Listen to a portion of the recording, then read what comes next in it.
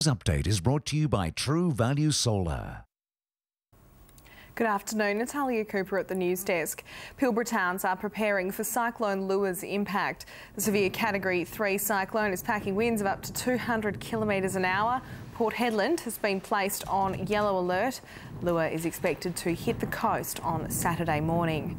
A 39-year-old man has been charged with the murder of a Morley mother of four. Bradley Wayne Harvey of High Wycombe appeared in court today. Also tonight, party riots. WA Police have a new plan to tackle the problem, plus relief for a Perth man freed from a Bali jail. Feels very good. Thank you.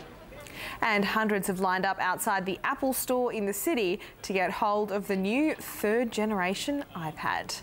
More news just before 3 o'clock.